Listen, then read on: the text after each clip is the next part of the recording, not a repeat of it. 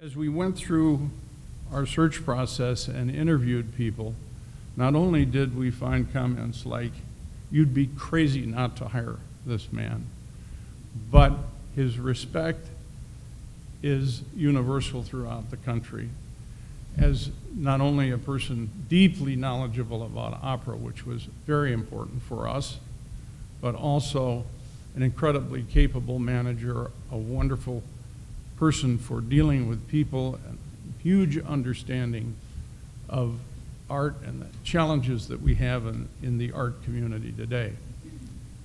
So in any event, this second most important event in our history is beginning, and it'll be an exciting beginning, and we're thrilled to have you here, Wayne. Thank you.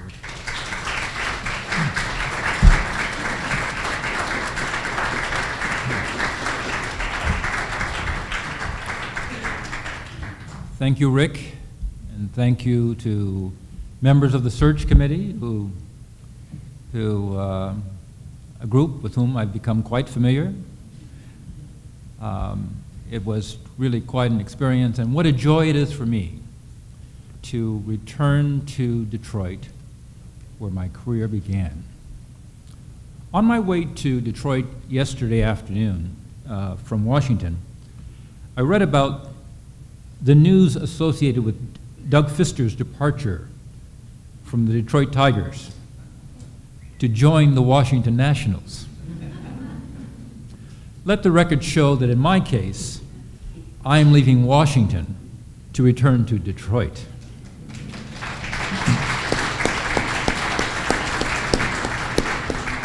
This is where my career first began in arts administration, as Rick pointed out, at the Detroit Symphony Orchestra, at a time when David DiChiera had just launched a few years earlier the beginnings of Michigan Opera Theater. And along the way, I've had a chance to observe the journey that he's led, and it's just been incredible. I'm excited about my return to the city to work with David, the board, the staff of Michigan Opera Theater, as together we develop a plan for the future.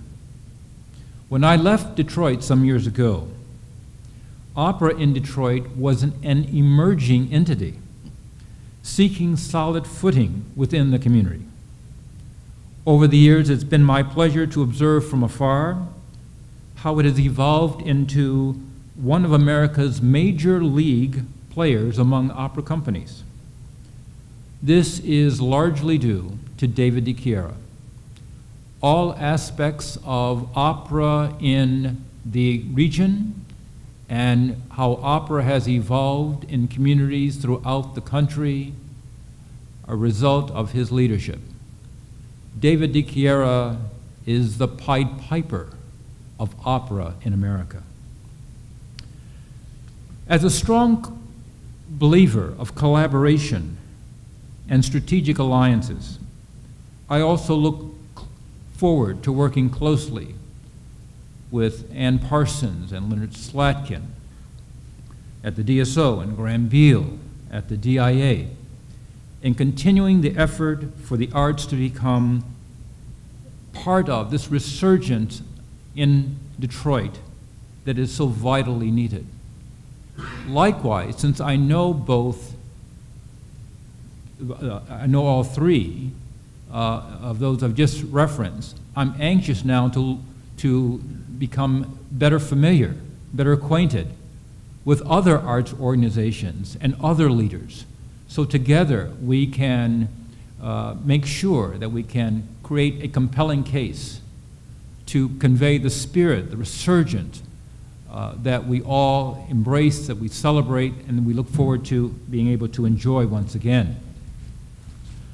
I've observed opera programs nationwide. I've seen how they've evolved. I've seen the struggles. I've seen how arts organizations try to cope with the various cycles, the highs and the lows. But at the end of the day, it's not so much about what was the latest result of the physical activity, how many people attended a particular event. It has more to do what was the lasting impression of the art experience. And one of the things we hope to do together here within the Michigan Opera Theater organization and within the community and working with other partners is to make sure that we invest the kind of time and energy that talks about vision, imagination, possibilities, generating the kind of spirit that we want to make sure that our audiences enjoy as a result of one of our performances or exhibits. And we can do that. Detroit is, for a long time, has represented a can-do spirit among all of its residents. My role is to make sure that I can catch up with all of you and together to continue the important work that David DiChiera launched so many years ago. He's given us a challenge. He's given us an opportunity. I accept that challenge in working with all of you.